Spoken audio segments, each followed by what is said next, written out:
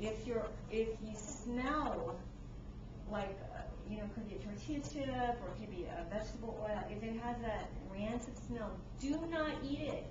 It's oxidative damage. It's gonna, hopefully you're have antioxidants, eating lots of fruits and veggies or even some of these vitamins to counteract the effects. But do not eat rancid fat. That means the old fat. Anything that smells old.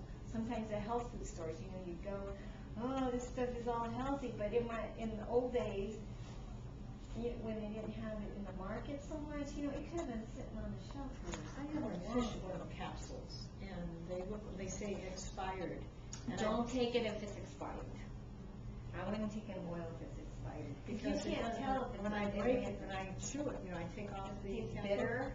It tastes like sardine. I don't know, but usually, I have to throw out. I don't know, I would not take a fish oil capsule that was outdated. What does that mean? What does that do?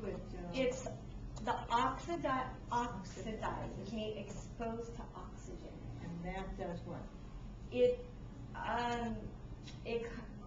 I believe it's like forming more of these free radicals. It's making the fat unstable, and then it's causing more damage in the body. So that counteracts the oxidation. That's the opposite of the antioxidant. Right. It's the opposite of the antioxidant. So that's why, the whole fresh food whole, but it's hard. But you don't want to eat nuts if they're too old. I keep my nuts in the fridge because that's going to make them last longer. A cardiologist told me to take Excuse me, calcium. in the refrigerator, you keep the vitamins? Yeah. Nuts. That's a whole other topic. I'm not You gonna. put the stuff on the I ain't gonna get into that. The Triglycerides, she said to keep one. She said one fish oil capsule to keep triglycerides down. Well, again, you want to see your exact result. Well, my triglycerides are down now, but they weren't a year ago. Okay.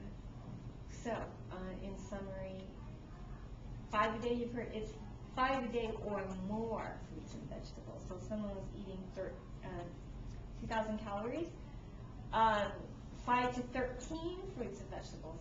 You're saying that 2,000 calories, if someone's eating 2,000, they should eat 9 servings or 4.5 cups.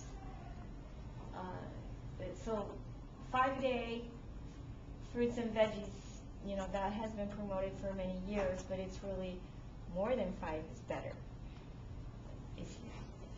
How about fish?